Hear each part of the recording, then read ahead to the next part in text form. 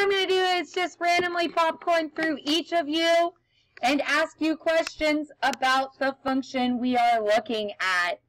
So, in number 1, I'll start us off, and then I'll kind of, like I said, popcorn through you. We have y is greater than 1. So what I would anticipate you to look for is, okay, what is the slope? What is the y-intercept?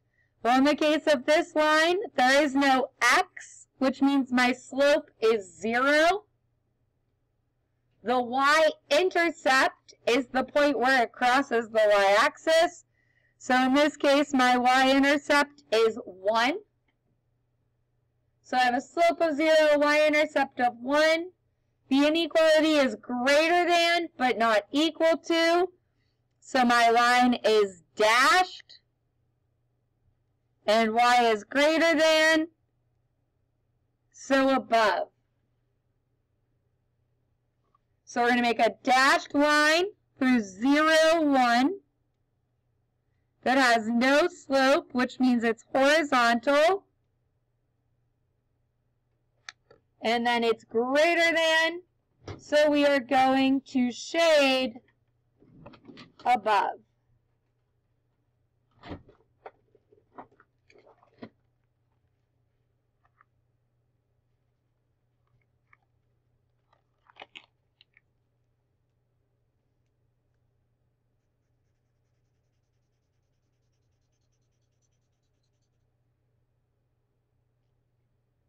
Okay, so to start us off,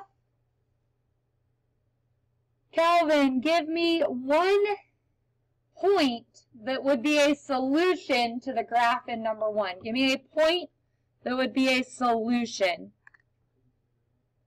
Okay, so he says 2, 0. So 2, 0 would be down here. Is that in my shaded region? What? Yep. Okay, so he realized once he said it and I graphed it. Okay, whoops. We wanted to go with 0, 2. So a solution would be 0, 2.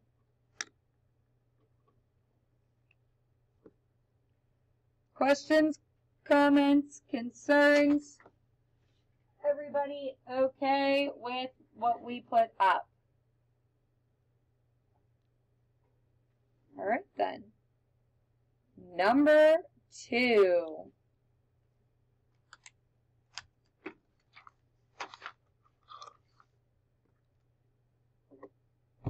And I'm picking on you just using like a dice spinner back here on my calculator.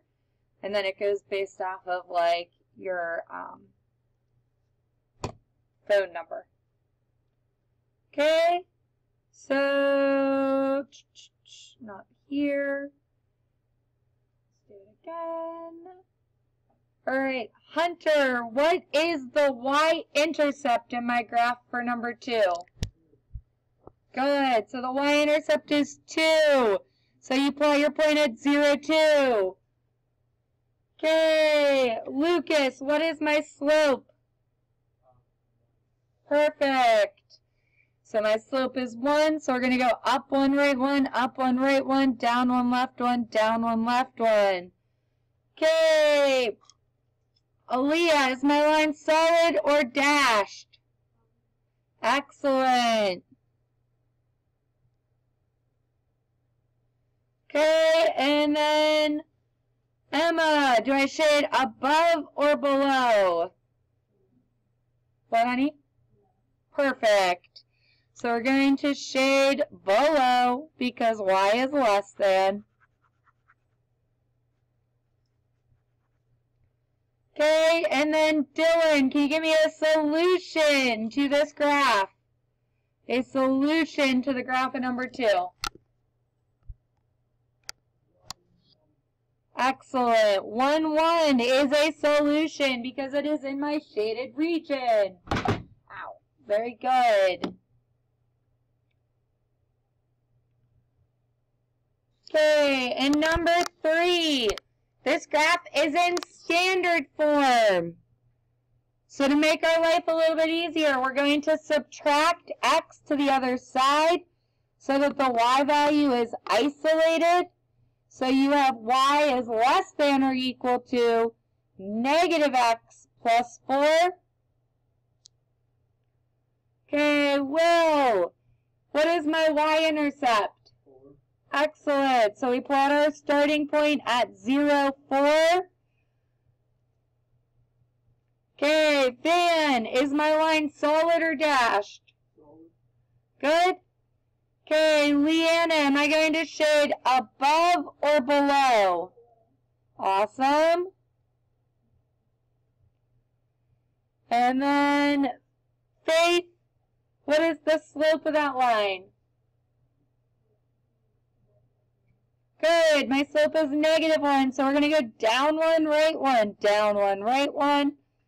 So, as Van told us, my line is solid. And as Leanna said, it is below.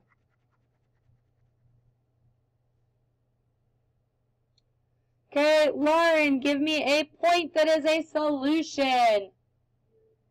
Awesome. 0, 0 is in my shaded region.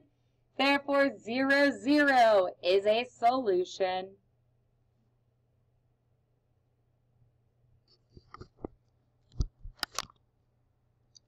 Okay, once again, in number 4, we need to get y on the left and the other stuff on the right.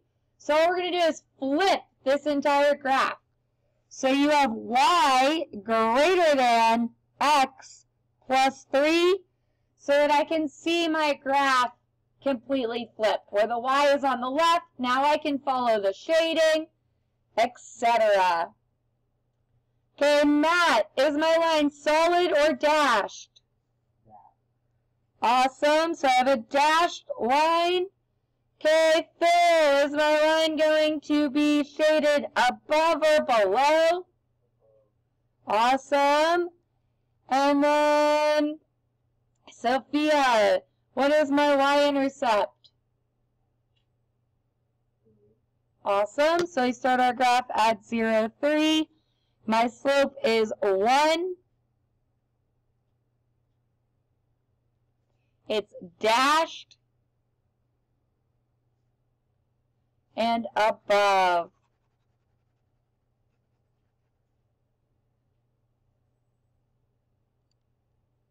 Okay, let's go with, is the point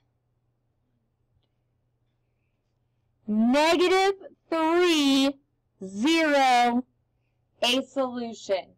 Is -3, 0 a solution? Go ahead, Alexis. No, it is not a solution. Why is it not a solution? Because my line is... Why is it not a solution? Anybody know? Okay, Madison? Yeah, since my line is dotted, no points on the line are solutions. So -3, 0 is not a solution because it is on the line, and the points on the line for this graph are not solutions. Okay, number 5, rearrange your terms. So in order to do that, we have to add or subtract. So we're going to subtract 2. So I have -y is less than -2 being subtracted from x. My y value cannot be negative though, so we divide everything by -1, which changes the direction of the inequality. So you now have y greater than, x divided by -1 becomes -x, and -2 divided by -1 becomes +2.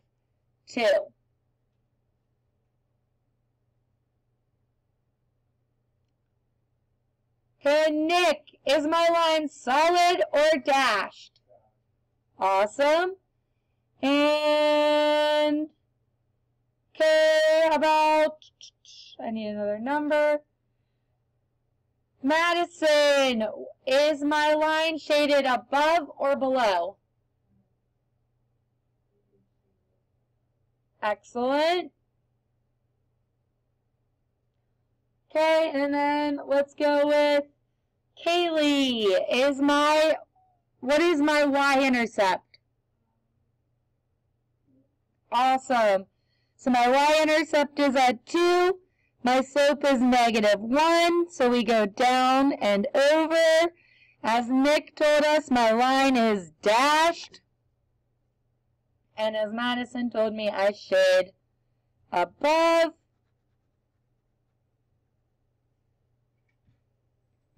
Okay, and then Kylie, give me a solution. So she says 1, 2, 1, 2, 3. That is excellent. And in my shaded region, therefore a solution. Okay, Chris, in number 6, is my line solid or dashed? Awesome. Okay, Jacqueline, are we shading above or below? Fantastic. Okay, Matt, what's my slope?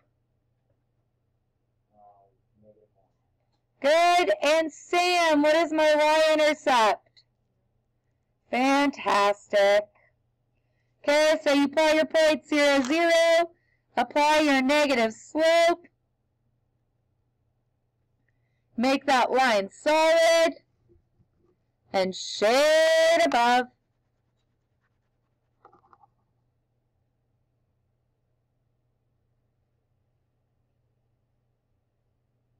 All right, let's go through this way. Is the point 5, 5 a solution? Yes or no, Lucas? 5, 5.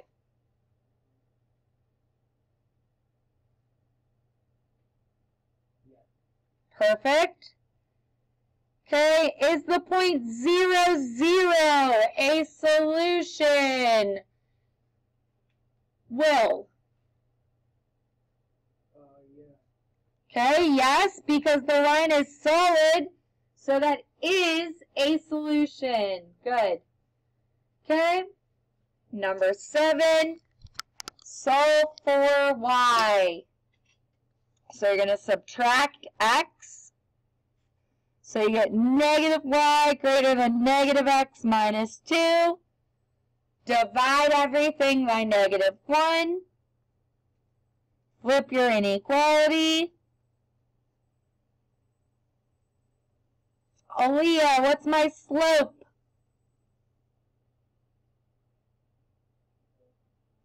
Excellent.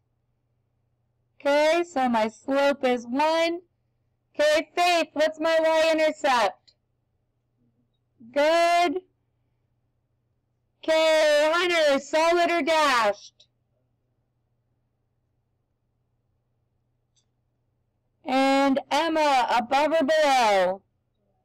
Good.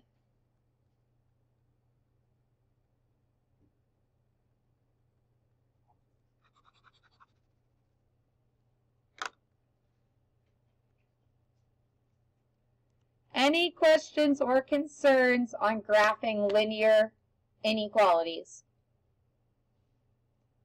Okay, flip your handout over. We're going to go jump to 8 and 9 because those are absolute values. So, what is my vertex? What is my vertex in number 8? What is my vertex? Anybody want to tell me? Oh, nice. Okay, Lucas, I saw you go up first. Fantastic. Solid or dashed? Matt? Fantastic. Let's graph this. So in order to graph this, I need my slope. What's the slope of this absolute value, Madison? Perfect. My slope or my A value is 1. So we're going to go up 1, right 1. But if we go up 1 and right 1 from the vertex, we also have to go up 1 and left 1 from my vertex. And the next most important question, am I shading in the absolute value or out of the absolute value. So you want to look at like the vertex and y is greater than. So if this is my vertex, where are the y values bigger? Above that or below it, Aaliyah? Above. So that means we're shading inside the absolute value.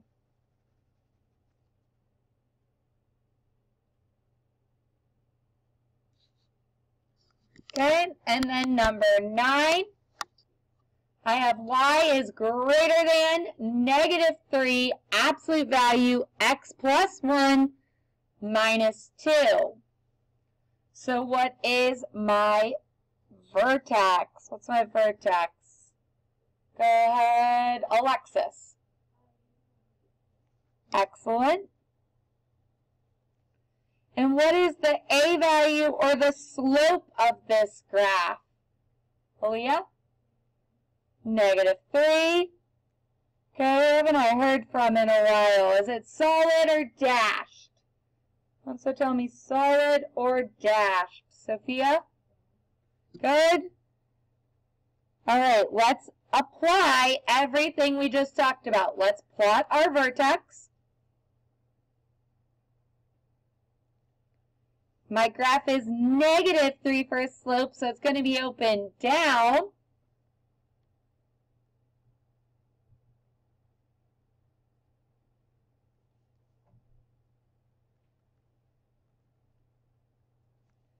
Are we shading in or out? What do you think? Aaliyah? Sorry, her book fell right as you said it. Out. Excellent.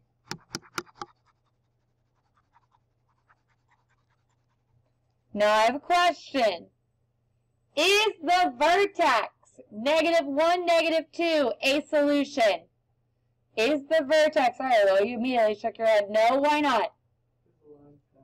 Fantastic. So even though this is my vertex and where I start my graph, that vertex is not a solution because my line is dashed. So what I want to do is take the next couple minutes and work on the word problem at the bottom of the page. But I want you to start this one a little bit on your own. So we'll read it out loud, highlight some information, and then I want you to try to get your inequality. I'm going to walk around and check it. Remember, when you're graphing it, it's easiest to graph the x and y intercepts. So it says a school system is buying new computers. They're buying desktop computers at $1,000 per unit and notebook computers at $1,200 per unit. What is the total?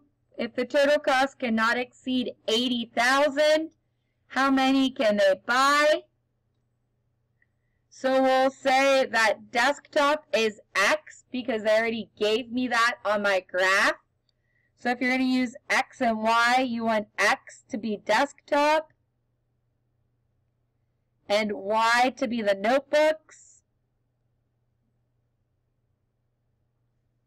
And then you need to write an inequality that involves their cost.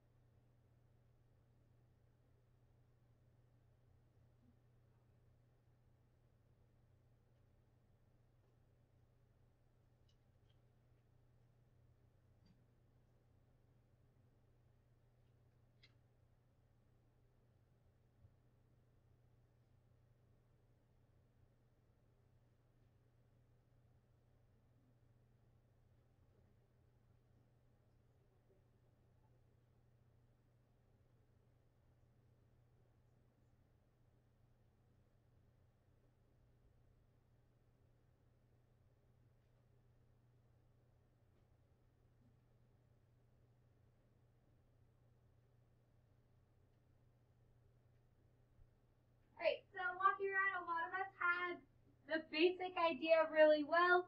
Where I saw 1 or 2 mistakes was we missed putting the cost on our X and Y. So when you do this, you have to put the $1,000 with the X, the $1,200 with the Y, and then we saw that it cannot exceed $80,000. So what that means is that the cost at 100 or 1,000 X plus 1,200 Y has to be less than or equal to 80,000 because I cannot spend more than 80,000.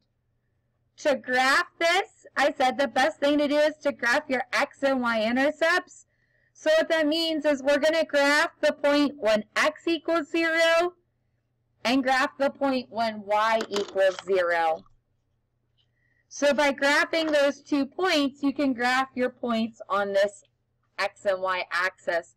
So if X is 0, we get 1,200, Y equals 80,000, or Y equals, and again, you could just take your calculator and do 80,000 divided by 1,200, and you get 66.6. So you're going to plot that point here. And then you do it again when Y is 0. So now you have 1,000 X equals 80,000. And you get X equals 80. So you plot your point at 80. And then you just connect the dots.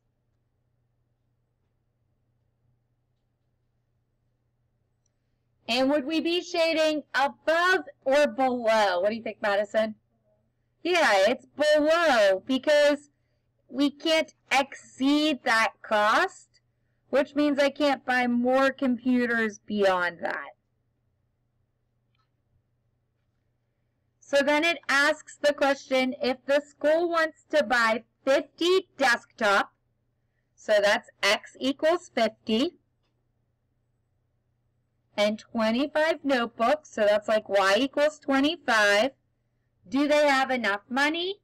So you have 2 choices. You could go to the graph and go to 50, 25, but that's kind of iffy because our line's not perfect. So if you weren't sure from the graph, you could also plug into your inequality.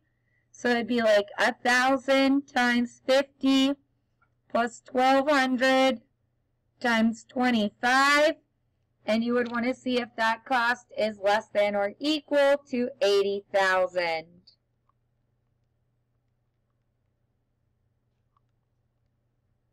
And we get 80,000 on the dot. Does 80,000 exceed 80,000? No. So they can purchase that many. Will they have enough money? Yes, they will, because the point is on the line, and the line is solid.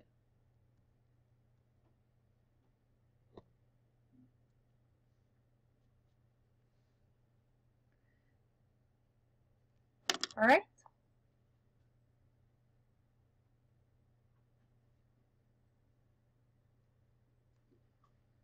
So you have no homework tonight. Your homework is really just to go over, review, study, and make sure you are prepared for tomorrow. Looking at that handout, does anybody have any questions for me?